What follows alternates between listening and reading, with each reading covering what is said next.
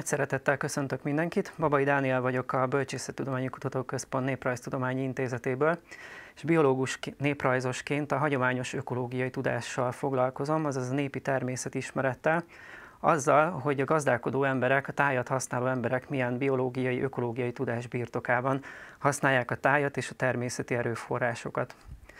Ez azért nagyon érdekes kutatási téma, mert hogy egy tudásrendszer találkozásról beszélhetünk ebben az esetben. Kutatóként arra vagyunk kíváncsiak, hogy a tájat használó helyi emberek milyen tudás birtokában hoznak tájhasználati döntéseiket, és hogyan tudjuk ezt a természetvédelemben hasznosítani. Ahogy ezen a képen is látszik, Máté János, egy kiskunsági pásztor kerestük fel, természetvédelmi őr és kutatók társaságában, és arra vagyunk a kutatásaink során kíváncsiak, hogy a tudományos tudásrendszert és a helyi hagyományos tudásrendszert hogyan tudjuk olyan módon egyesíteni, hogy az így létrejövő új tudásrendszer segíthet minket abban, hogy megtaláljuk a megfelelő természetvédelmi megoldásokat. Mind a két tudásrendszer igyekszik a táj megismerésére, eltérő módszerekkel, viszont ami nagyon fontos, hogy kutatóként mindössze néhány hetet tudunk egy adott tájban eltölteni, hogy az ott levő növényvilágot, állatvilágot és a zajló folyamatokat megismerhessük. Azok az emberek viszont, akik ebben a tájban élnek, gyakorlatilag mindennapos kapcsolatban vannak a tájjal, sokkal jobban átlátják a folyamatokat és a változásokat, és ennek köszönhetően, hogyha ezt a két tudásrendszert egyesítjük, akkor egy sokkal komplexebb és relevánsabb képet kaphatunk a táj működéséről, és ennek birtokában pedig sokkal jobban megtervezhetjük a természetvédelmi kezeléseket is. Ezt a tudásrendszert, amit a helyiek birtokolnak, ezt hagyományos ökológiai tudásnak nevezzük a szakirodalomban, és népi természetismeretnek is mondhatjuk, ahogy a magyar néprajz foglalkozik ezzel. Ez tulajdonképpen az idős generációtól szerzett tudás, a személyes tapasztalatok és a világkép hármas egységéből tevődik össze. Ennek a tudásnak nagyon fontos jellemzője, hogy dinamikusan változik, minden generáció hozzáteszi a saját tapasztalatait, és mivel a táj változik, folyamatosan elévülnek bizonyos elemei, ezek kihullanak belőle, így tulajdonképpen minden generáció során változik valamennyit ez a tudás. Nagyon fontos, hogy csak abban az adott tájban érvényes, ahol kialakult, tehát lokális érvényességű, hiszen annak az adott tájnak a jellemzői mentén alakult ki, és a helyi kultúrába is be van ágyazva, tulajdonképpen egy holisztikus világképnek a része, és számtalan szállal kötődik a kulturális jelenségekhez is. Hogy miért is használják az emberek a tájat? Ezek a közösségek függenek a természet ingyen való jogaitól, ahogy azt a 18. században a székelyfalu törvényekben megfogalmazták, tehát azoktól a mai csúnya szóval ökoszisztéma szolgáltatásoktól, amelyek a természeti erőforrásokból nyerhetők. Ezek közül a legegyszerűbbek akár az ehető vadnövények, vagy a gyógynövények, vagy akár az iható víz. Gyimesben például, amely kutatási területünk a keleti Kárpátokban, itt pedig a széna az egyik legfontosabb ilyen ökoszisztéma szolgáltatás, amire a helyi közösségnek szüksége van. Ahhoz, hogy a helyi közösség hozzájuthasson ezekhez az erőforrásokhoz, használnia kell a tájat, ehhez pedig kezelnie kell és alakítania kell annak a növény- és állatvilágát, annak érdekében, hogy hosszú távon hozzájuthasson a megfelelő minőségű és mennyiségű ökoszisztéma szolgáltatásokhoz. Ezek a beavatkozások pedig nyilván alakítják a tájnak is az ökoszisztéma szolgáltatás nyújtó képességét, és a helyieknek szüksége van arra, hogy folyamatosan monitorozzák ezeket a változásokat. Hogyha monitorozzák ezeket a változásokat, akkor felismerik azokat a kedvezőtlen folyamatokat, amik olyan irányba tolják el például a növényzetet, amely számukra kedvezőtlen, például amikor a mérgező fajok felszaporodnak egy-egy élőhely típusban. Ezeket a tapasztalatokat pedig folyamatosan beépítik a tájhasználatukba, ezt egy ilyen adaptív kezelésnek is mondhatjuk, amely folyamatosan alkalmazkodik a változó körülményekhez. És ez a tudás pedig beépül ennek a közösségnek a hagyományos ökológiai tudásába, és tulajdonképpen a tájhasználati rendszer erre a tudásrendszerre épít. A leggyakrabban használt indikátorok ezekben a közösségekben tulajdonképpen fajokhoz, élőhelyekhez és a tájhoz kötődnek. A leggyakrabban alkalmazott indikátor az tulajdonképpen a közösség számára fontos fajoknak az állománynagysága. Azok a gyógynövények, ehető növények vagy vadászható állatfajoknak a mennyisége a tájban, amelyek fontosak egy helyi közösség számára, azok mindig a monitorozott fajoknak a legfontosabbjai. Ezen kívül ezeknek a fajoknak az egészségi állapotát is folyamatosan figyeli a helyi közösség, valamint a növényzetnek a szerkezetét, vagy éppen az egész ökoszisztémának, az egész tájnak az egészségi állapotát, amit különböző jelek alapján vesznek észre, akár a vegetációnak a szerkezetén, akár pedig a madárfajoknak a mennyiségén, az egyedek számán keresztül, és itt ezen keresztül érzékelhetik azt, hogyha valamilyen módosításra van szükség a tájhasználatban. Hogy hogyan is tudjuk gyűjteni ezt a típusú tudást? Egyrészt szükségünk van arra, hogy megismerjük azt a tájat, amelyet vizsgálunk, tehát hogyha ismerjük a növény- és állatvilágot és az ott levő élőhely típusokat, akkor tudunk a helyiekkel is beszélgetni ezekről a kérdésekről. Éppen ezért nagyon szükségünk van arra, hogy interjúkat készítsünk helyi gazdálkodó emberekkel, elsősorban idősekkel.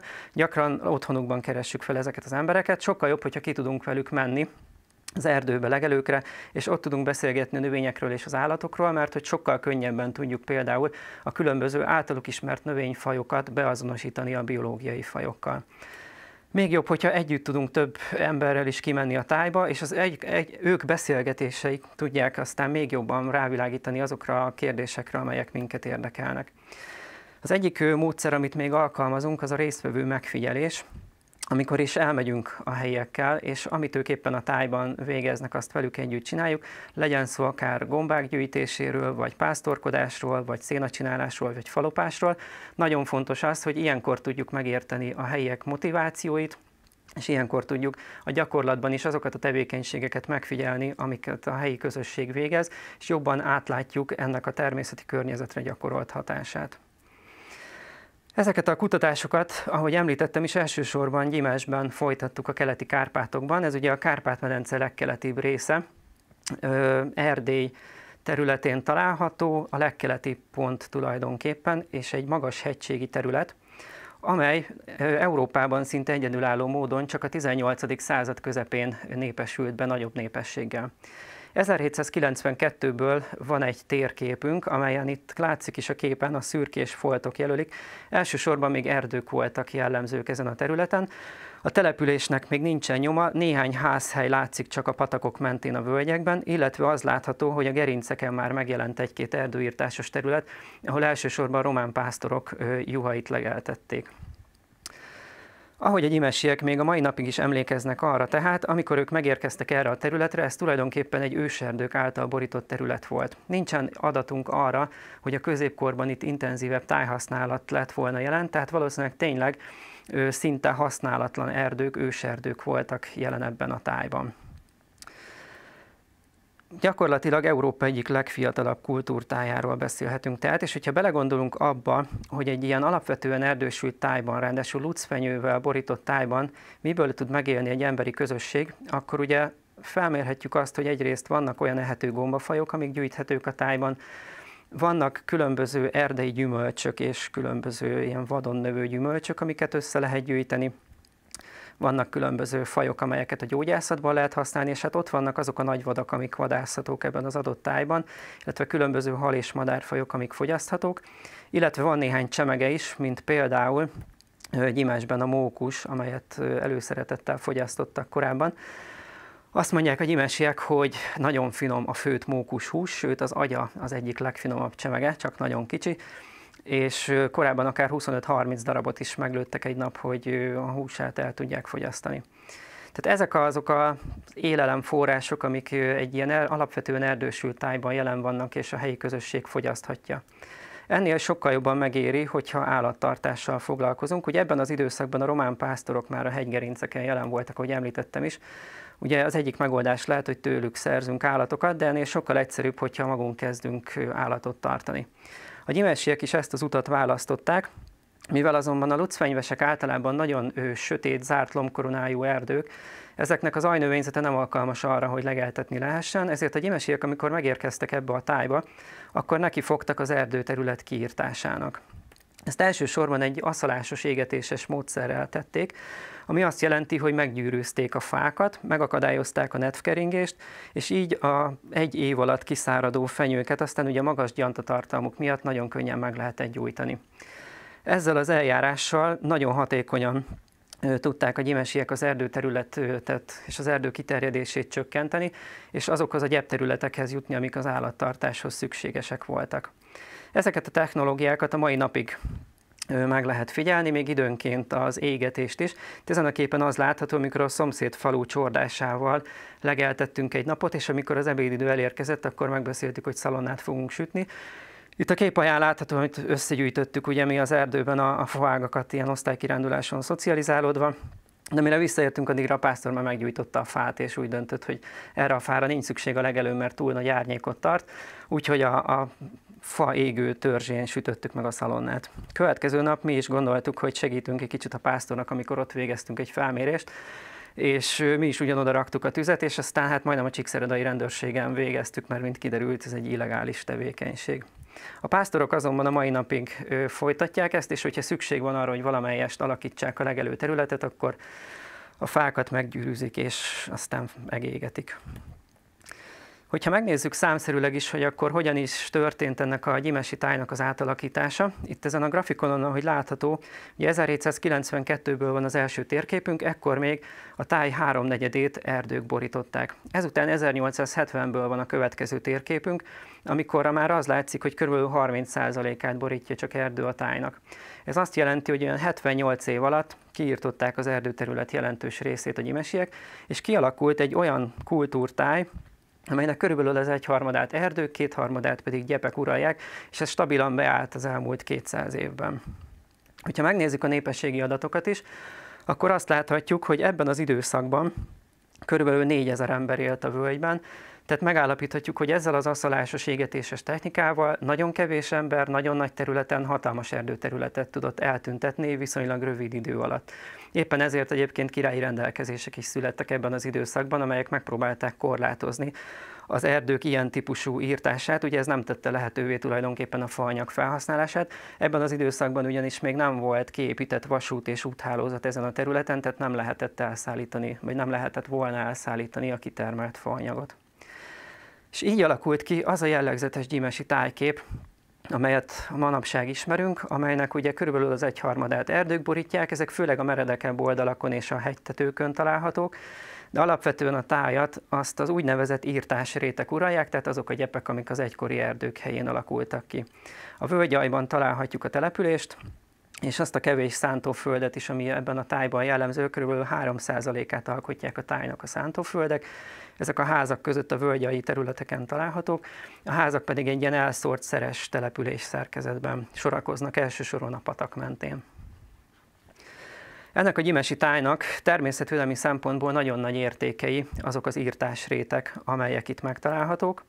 Ezek rendkívül fajgazdagok és nagyon szép virágos rétek, tulajdonképpen Európában az egyik legfajgazdagabbak közé sorolhatjuk őket.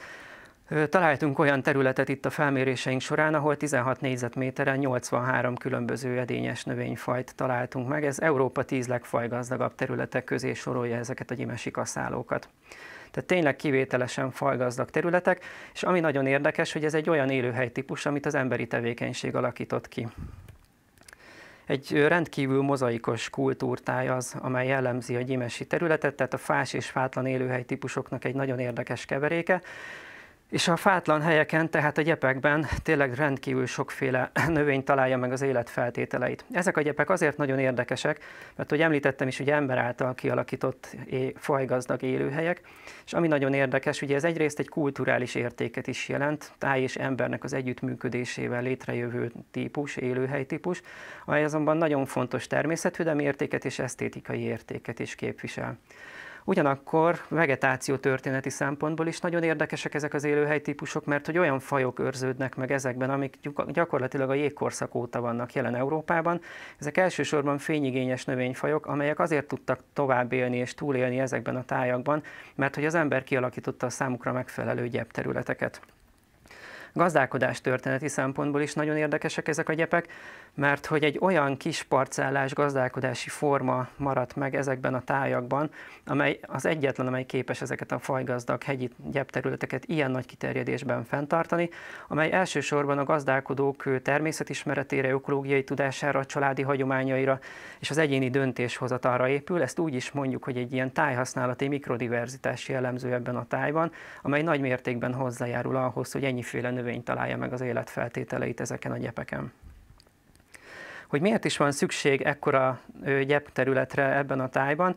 Ugye ez egy alapvetően hegyvidéki táj, ahol nagyon hosszú és hideg telek vannak. Az állatállomány elsősorban a szarvasmarha tulajdonképpen 7 hónapot az istállóban tölt, úgy október végétől áprilisig, És ahogy a gyimesiek mondják, a szarvasmarhának mind a 4 lábára kell egy terű széna, tehát egy szekérnyi széna, a lónak pedig még a farkára is egy 5., mert hogy nem kérődző állat, ezért jóval többet eszik, mint a tehén.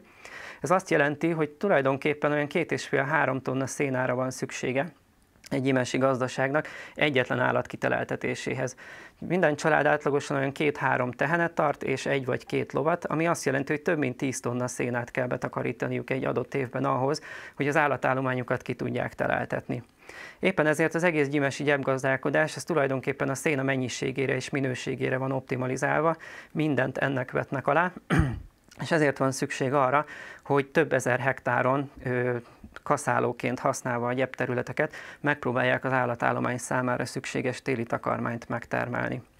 Ahhoz, hogy ez működőképes legyen, és akár évszázadokon keresztül megfelelő minőségű és mennyiségű szénát tudjanak előállítani, ahhoz fontos az, hogy a növényfajokat is jól ismerjék. Úgyhogy most néhány szót arról szeretnék szólni, hogy milyen módon és hogyan ismerik a gyimesiek a növényvilágot. Ebben a faluban, ahol kutatunk Gyimes középlokon, eddig kb. 650 növényfajt találtunk. A gyimesiek ezek közül 310-et ismernek. Ebben a 310 fajban ott van valamennyi a tájban gyakoribb, fontosabb, több élőhelytípusban előforduló faj.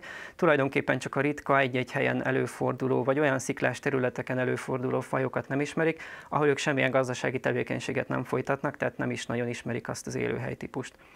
Ezt a 310 fajt ők 211 népi taxonba sorolják, tehát vannak olyan népi taxonok, amelyek több biológiai fajt is tartalmaznak, mert hogy valamilyen tulajdonság szempontjából ezek nagyon hasonló fajok, és nem tartják fontosnak, hogy külön névvel illessék őket.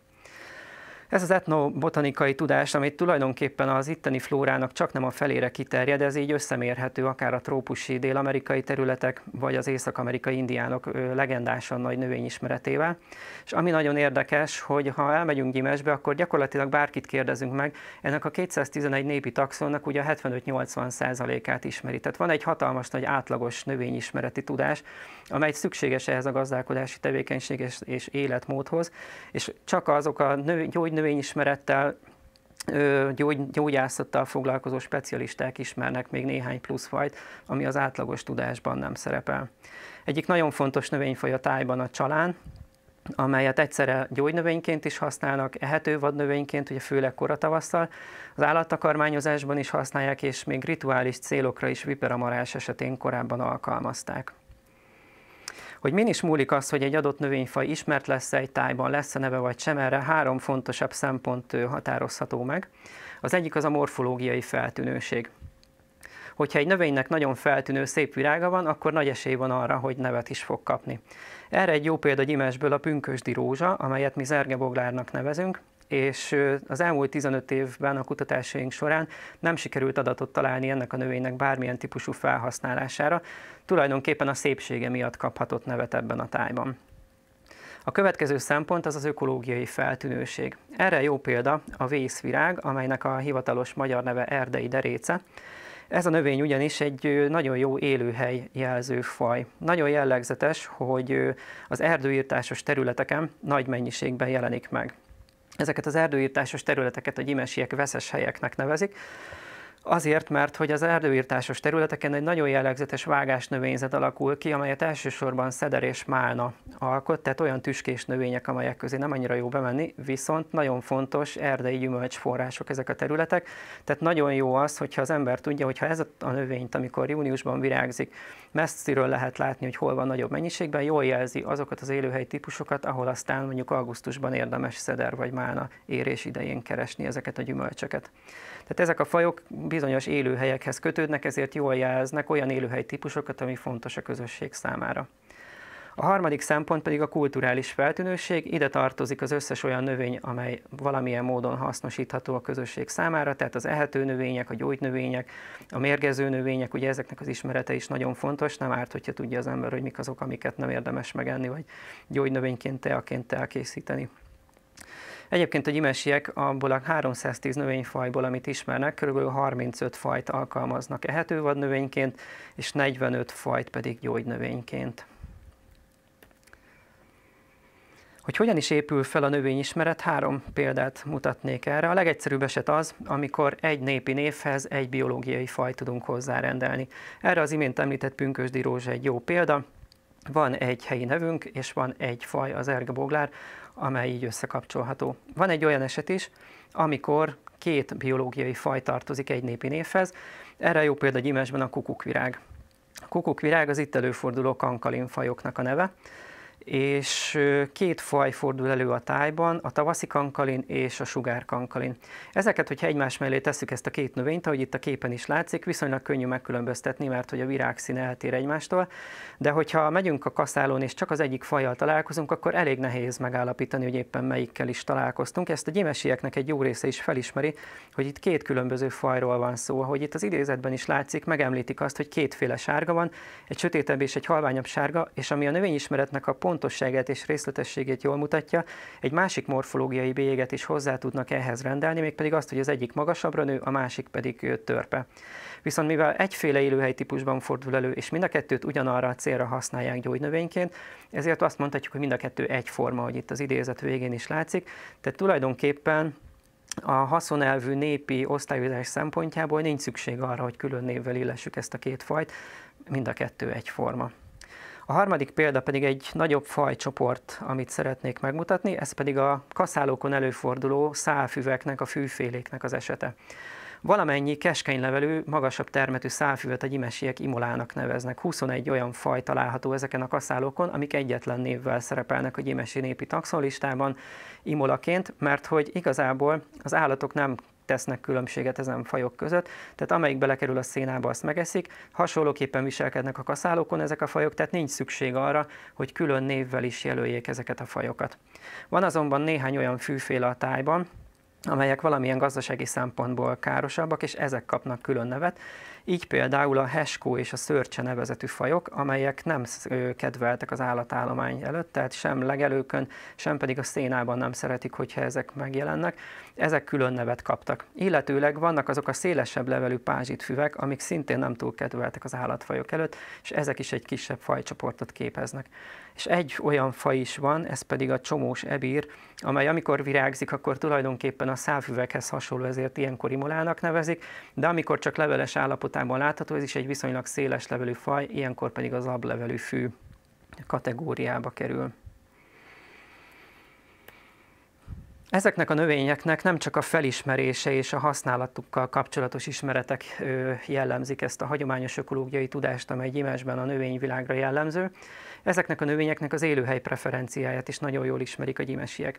Erre azért van szükség, hogy egyrészt nagyon hatékonyan találják meg azokat az erőforrásokat, amikre szükségük van. Tehát amikor gyógynövényre, ehető vadnövényre van szükségük, akkor tudják, hogy ezt hol kell keresni, nem csak földrajzi lokalitásokban gondolkodva, hanem élőhelytípusokban is, hiszen hogyha egy-egy területen már nem alkalmas az adott élőhelyenek a fajnak a gyűjtésére, akkor tudniuk kell azt is, hogy milyen típusú helyeken érdemes keresni ezeket a fajokat.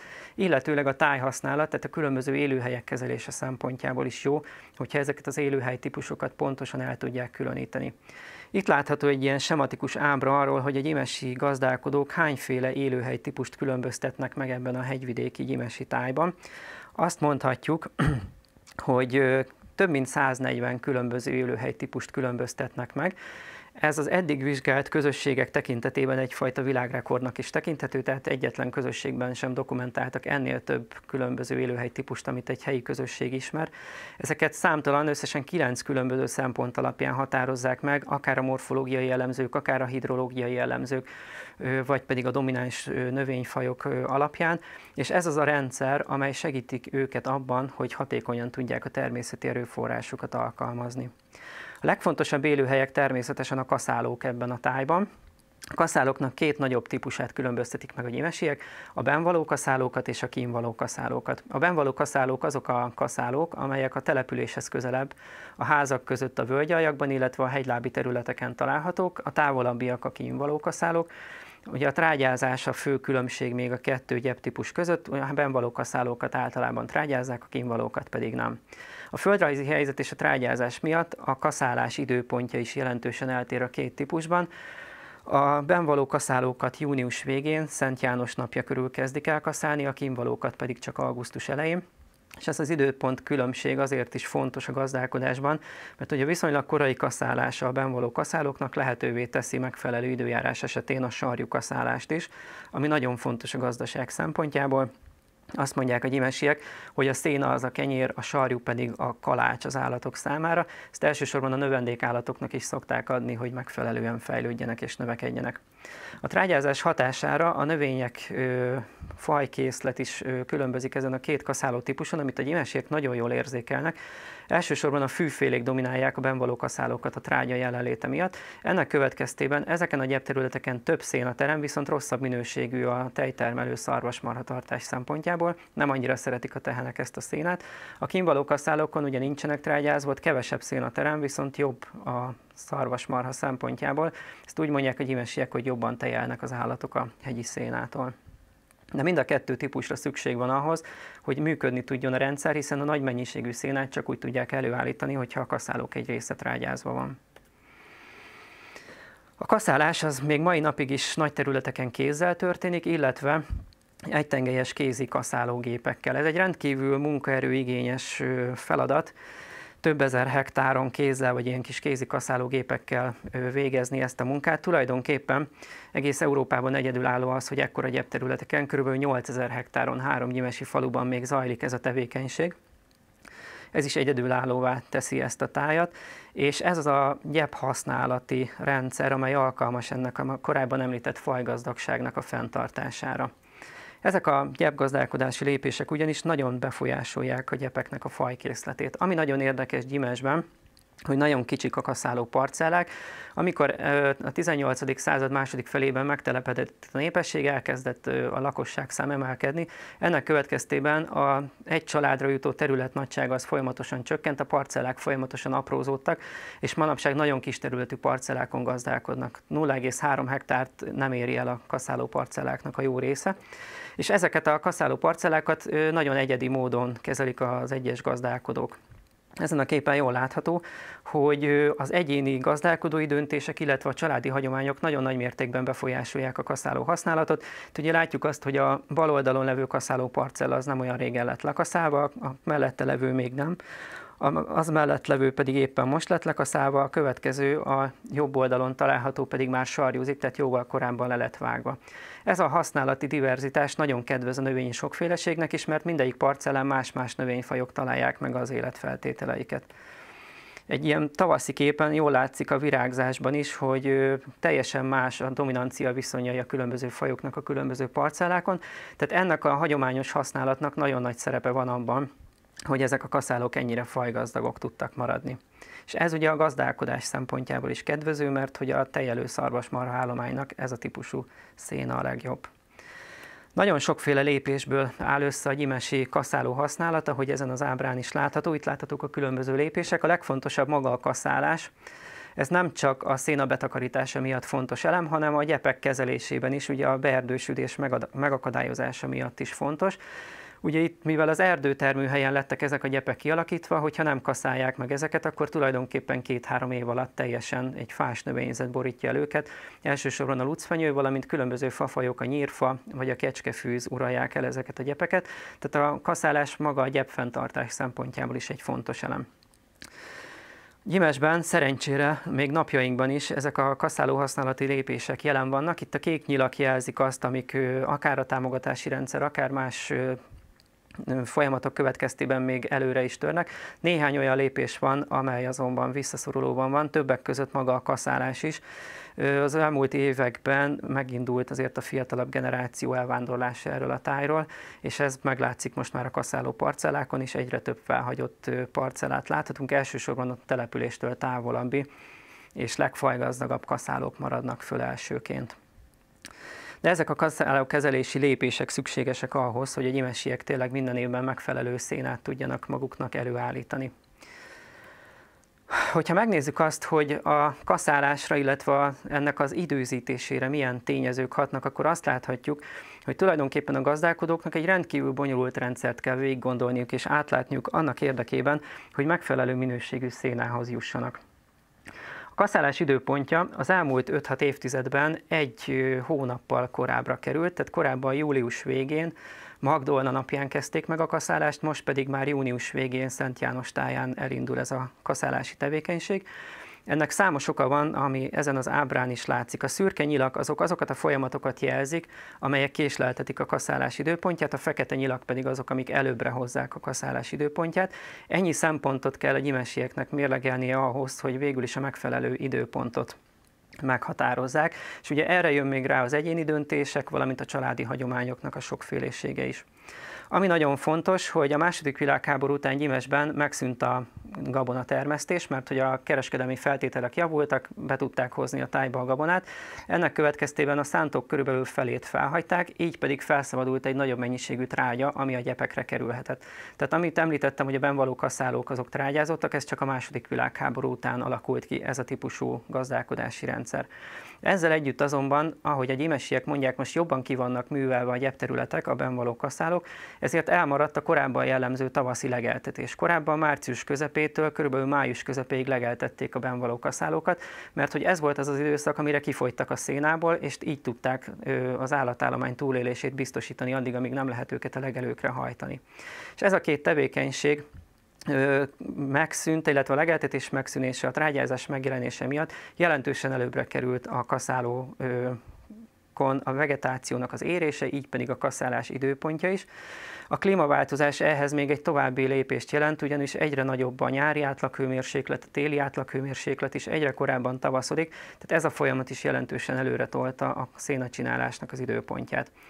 Ezzel szemben áll a Európai Unió által bevezetett közös agrárpolitikában is szereplő támogatási rendszer, amely viszont egy nagyon merev szabályozást beállítva július 1-ben határozza meg a kaszálás lehetséges időpontját, csak e dátum után engedélyezett a támogatásba vont kaszáló parcelláknak a kaszálása, ami egy nagyon merev szabályozás, és tulajdonképpen nagyon sokat árt ezeknek a családi gazdaságoknak, akiknek ennyi szempontot és kompromisszumot kell megkötni annak érdekében, hogy jó minőségű szénát tudjanak betakarítani. És ez a szabályozás nem veszi figyelembe az egyes évek időjárása közötti eltéréseket is, így vannak olyan évek, amikor tulajdonképpen erre a központilag és mereven meghatározott időpontra már teljesen, ahogy a gyimesiek mondják, szalmává válik a széna, tulajdonképpen gazdasági szempontból teljesen értéktelen. Azok a gazdálkodók pedig, akik figyelembe veszik az állatjóléti szempontokat is, hogy azok az állatok, amiket tartanak, megfelelő szénát kapjanak, ki kell lépjenek a támogatási rendszerből annak érdekében, hogy megfelelő szénát állíthassanak elő. Tehát tulajdonképpen az EU miközben éppen ezeket a kis családi gazdaságokat szeretné támogatni a támogatási rendszerrel, ellehetetleníti ezzel a szabályozással a működésüket. Egy másik nagyon fontos következménye is ennek a szabályozásnak, hogy megszűnik egy nagyon fontos társadalmi intézmény, nevezetesen a szénacsináló kaláka az utóbbi években. Ennek az az oka, hogy ugye, ahogy említettem is, a klímaváltozás miatt egyre gyorsabb a növényzet érése Gyimesben, egyre korábbra kerül a megfelelő széna szempontjából a kaszálás időpontja. És eközben ugye megjelentek a motoros kaszálógépek is, amik tovább gyorsítják a szénacsinálásnak a előrehaladását és magát a tevékenységet, és egyre inkább lehetséges az, hogy valaki egyedül egy gép segítségével levágja a saját kaszáló területeit. Ennek következtében pedig megszűnnek a közös szénacsináló alkalmak. A gyimesiek korábban egymást kisegítve, egymás után kaszálták le a ismerősök a parcelláikat. Ez lehetővé tette azt, hogy egy-egy kaszáló parcellán rövid idő alatt, 2-3 nap alatt elvégezzék ezt a munkát, ami pedig ugye a megázás elleni védekezés szempontjából volt hasznos. Ha megázik a széna, nagyon sokat romlik a minősége. Hogyha több gazda összefog és együtt lekaszálják a különböző parcellákat, ezzel elősegíthetik azt, hogy gyorsabb legyen a folyamat és hamarabb tető alá kerüljön a széna. A napjainkban viszont a vegetáció érését gyorsító folyamatok ellenében működő támogatási rendszer miatt, mivel csak július 1 után lehet kaszálni, mindenki a saját területének fog neki azonnal július 1-én, nincs ideje senkinek arra, hogy 2-3 napot másoknak segítsen be a kalákákban.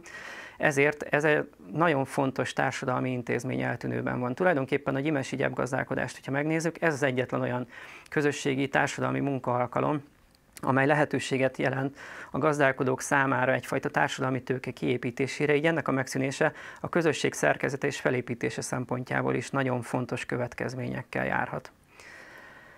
A kedvezőtlen körülményeknek megfelelően számos társadalmi és gazdasági probléma kíséri ezt a gyepgazdálkodási rendszert. A rendkívül munkaigényes folyamat nagyon kevés bevételt hoz, és még ugye ez a kevés támogatásból származó bevétel is mérlegelés kérdése lesz, amikor a gazdálkodóknak dönteniük kell amellett, hogy jó szénát adjanak-e az állatoknak, vagy inkább az EU-s támogatási pénzt fogadják el. Ennek következtében egyre inkább jellemző a felhagyás ezeken a területeken, ahogy itt a fenti képen is látszik, már akár a faluhoz egész közel levő területeken is találunk felhagyott kaszáló parcellákat. Ami azért is fontos, hogy ez a jelenség megjelent, hogyha ezek ugye visszaerdősülnek, akkor hatalmas munka ezeket újra kaszálóvá alakítani, tehát tulajdonképpen sokkal egyszerűbb lenne ezeket folyamatosan fenntartani, mint újra majd később kaszálóvá alakítani, ha szükség lesz rájuk. Éppen ezért ez egy nagyon kedvezőtlen folyamat. A fiatalok ugye egyre inkább a nyugat-európai munkavállalásban látják a megélhetési lehetőséget, nem pedig ebben az alacsony jövedelmet biztosító gazdálkodásban. És a felhagyás mellett egy másik folyamat, ami ezzel párhuzamosan megjelenik, az pedig az intenzifikáció, hogy azok a gazdálkodók, akik viszont a gazdálkodás folytatása mellett döntenek, egyre gyakrabban használnak műtrágyát, egyre inkább gépesítik ezt az egész termelési folyamatot, és mivel egyre intenzívebb lesz, ezt egyre kevesebb növényfaj tűri el, és ennek következtében ezeknek a gyepeknek a fajgazdagsága is csökken. Az EU közös agrárpolitikájának támogatási rendszere éppen ezeket a kedvezőtlen folyamatokat próbálja meg egy kicsit csökkenteni, illetve visszafogni és kompenzálni az ilyen hagyományos módon gazdálkodókat. Sajnos azonban a rendszer működése nem elég hatékony, így éppen ellenkező hatást vált ki, és még tovább nehezíti ezeknek a kis családi gazdaságoknak a működését. Hogy is néz ki ez a támogatási rendszer, erről csak néhány szót szeretnék szólni. Van egyrészt benne egy területalapú támogatás, amely minden gazdának jár, aki csatlakozik a támogatási rendszerhez. Itt van egy küszöb, 0,3 hektár alatt nem lehet a parcellákat regisztrálni a támogatási rendszerbe. Gyimesben ez a kaszáló parcelláknak egy jelentős részét sajnos érinti. Másik tehenek után is jár támogatás, azonban napjainkban már 10 tehén fölött jár, csak ez megint csak a kis családi gazdaságok számára nem túl kedvező. Ezen kívül pedig a kedvezőtlen adottságú területeken a gazdálkodók még különböző csomagok közül választhatnak, amelyek extra támogatást jelentenek. Gyimesben például, hogyha valaki vállalja azt, hogy hagyományos módon gazdálkodik, elkerüli a gyepek felszántását és felülvetését különböző magkeverékekkel, nem trágyázza intenzíven ezeket a gyepeket, és csak július 1 után kaszál, akkor juthat némi extra támogatáshoz, vagy pedig, hogyha kézi kaszálást vállalja be. Ezen kívül azonban ezek a támogatási rendszer, tehát a kompenzáció olyan szabályokat ír elő, amelyek kedvezőtlenek a gazdaság működése szempontjából. Éppen ezért megpróbáltunk egy olyan csomagot kidolgozni, ami a helyi gazdálkodókkal együtt került kialakításra, és megpróbálja a helyiek szempontjait is messze menően figyelembe venni. Ezen kívül pedig egy teljesen új logikájú támogatási rendszert is, mint választható opciót dolgoztunk ki, és kísérleti jelleggel el is indult az elmúlt 4 évben, amelyet egy eredményorientált támogatási rendszernek nevezhetünk, és semmilyen kötöttséget nem jelent a gazdálkodók számára. Ezt mindjárt részletesebben be is mutatom. A jelenlegi szabályozási rendszernek egy nagy hátránya az, hogy ugye szigorúan megszabja a kaszálás időpontját, függetlenül attól, hogy milyen az adott évnek az időjárása. És nagyon komoly büntetéseket helyez kilátásba egy gazda számára, hogyha nem tartja be ezeket a szabályokat, és a kaszálás időpontja például nagyon könnyen ellenőrizhető légi felvételekről, úgyhogy a gazdálkodók is félnek attól, hogy a büntetést megkapják, ezért igyekeznek elkerülni, és betartják ezeket a szabályokat, még akkor is, ha a gazdasági szempontból ez nekik káros. A másik kedvezőtlen jelenség pedig ugye a terület 0,3 hektáros küszöb, amely számos parcellát hátrányosan érint. Éppen ezért kidolgoztunk egy olyan támogatási csomagot, amely elsősorban a hegyi, tehát kínvaló kaszálókra vonatkozik, és amely tartalmaz minden olyan elemet, ami része a hagyományos gyimesi gazdálkodásnak, és csak olyan tiltásokat tartalmaz, mert hogy minden ilyen csomagnak kell tartalmazni a tiltásokat is, ez az EU-s sémának a része, amelyek nem részei a hagyományos gazdálkodásnak, amúgy sem csinálnák a gyimesiek. Ahogy itt az alsó képen is látszik, ezt folyamatosan egyeztettük helyi gazdálkodókkal és agrárszakértőkkel, akik tisztában vannak a szabályozással is. És így alakítottunk ki egy olyan rendszert, mely elsősorban a kis és közepes területeken gazdálkodó gyimesi gazdák véleményét, valamint a szakértők véleményét is ötvözve igyekszik egy természetvédelmi, gazdasági szempontból is kedvező rendszert kialakítani, amely extra támogatást nyújt azoknak a gazdáknak, akik hajlandók még a településtől legtávolabb levő, ezért a legkülterjesebben használt és legfajgazdagabb gyepeket még kezelni. A másik intézkedés, amellyel igyekszünk a kutatási eredményeket is felhasználva segíteni a helyi közösség megmaradását és fennmaradását, az pedig egy eredményalapú támogatási rendszer. Ez Nyugat-Európában már több területen is működik, Németországban, Svájcban például, és ennek a nagy előnye az, hogy semmilyen módon nem korlátozza a gazdálkodóknak a tevékenységét és a gazdasági döntéseket, hanem különböző indikátor növényfajok jelenlétére, illetve fenntartására épít. Gyimesben például az általunk is végzett botanikai felmérések alapján 27 olyan növényfajt határoztunk meg, amelyek a legfajgazdagabb gyepekben jelen vannak. A gazdálkodóknak nincsen más feladata, mint hogy vigyázzanak ezekre a növényekre, és olyan módon gazdálkodjanak, hogy ezek a fajok fennmaradjanak a gyepekben. Nincs előírva se a kaszálás időpontja, se a trágyázás jellege, egyetlen tevékenység sem. A lényeg az, hogy ezek a fajok túléljenek, mert hogy a biológiai vizsgálatok alapján, hogyha ezek a fajok túlélnek, akkor a fajoknak a jó részének kedvező a gazdálkodási forma, amely a területen jelen van. Így a gazdáknak lehetősége van az időjárási hatásokat is figyelembe véve, a saját hagyományaik és tudásuk alapján kialakítani a gazdálkodási rendszert. A támogatási rendszer pedig úgy működik, hogyha 27 fajból legalább 4 jelen van a területükön, akkor megkapják a támogatást, hogyha pedig 8 vagy annál több faj van jelen, akkor pedig egy kiemelt támogatáshoz juthatnak. És magát a fajoknak a monitorozását is a gazdálkodók végezhetik júniusban, és időnként van csak külső ellenőrzés. Az indikátorfajokkal kapcsolatban ilyen szigorú előírások voltak, hogy ezeknek a fajoknak ugye jól felismerhetőnek kell lennie, nem összekeverhetők más fajokkal, és olyan fajokra volt szükség, amik júniusban még a kaszálás megkezdése előtt virágoznak, hogy a kaszálási időszak előtt lehetőség legyen e fajok jelenlétét monitorozni és dokumentálni. Ezek között számos olyan növényfaj van, amelyek ismertek is a helyi gazdálkodók számára Gyimesben, van helyi nevük is, tehát tényleg nem okoz problémát a gyimesi gazdálkodók számára ezeket a fajokat felismerni és monitorozni. Hogyha megnézzük a támogatási rendszert és a természetvédelmi szabályozásokat, amelyek napjainkban a hagyományos gazdálkodást érintik, akkor azt látjuk, hogy noha ez a támogatási rendszer azt célozza meg, hogy ez a hagyományos tájhasználati forma tovább éljen, igazából alig van olyan eleme, amit kifejezetten támogat ez a rendszer. Tulajdonképpen csak maga a kaszálás, illetve a cserjésedés, erdősödés megakadályozása az, amely kifejezetten ösztönzött ebben a támogatási rendszerben. A hagyományos gyepgazdálkodás számára rendkívül fontos további lépéseknek a nagy része csak megtűrt, de semmilyen extra figyelemben, támogatásban nem részesül, miközben ezek nagyon fontos lépések a gazdálkodás életképességének a fenntartása szempontjából. Ugyanakkor, ha megnézzük a kifejezetten tiltott elemeket, akkor azt találjuk, hogy itt is rendkívül fontos elemek találhatók, így a szénacsinálás ideje, amely ugye a gazdálkodásban egy kulcskérdés, és biztosítja az állatok számára a megfelelő minőségű szénát, annak egy olyan mértékű korlátozása van, ami ellehetetlenítheti ezeknek a gazdaságoknak a működését, valamint a trágyázás korlátozása is egy nagyon fontos szempont, hogy figyelembe vegyük azt, hogy ahhoz, hogy ezek a hegyvidéki gazdaságok ebben a formában működni tudjanak, ahhoz el kell ismernünk azt, hogy szükség van arra, hogy bizonyos gyepeken, még hogyha a fajgazdagság kárára is a trágyázás megtörténhessen, annak érdekében, hogy azok a valóban fajgazdag hegyi kaszálók, amelyek távolabb a településterületektől nem trágyázódnak, azok is megmaradhassanak. Hogyha ezekkel a lépésekkel ellehetetlenítjük a gazdaságok működését, akkor nem fognak megmaradni a fajgazdag hegyi kaszálók sem.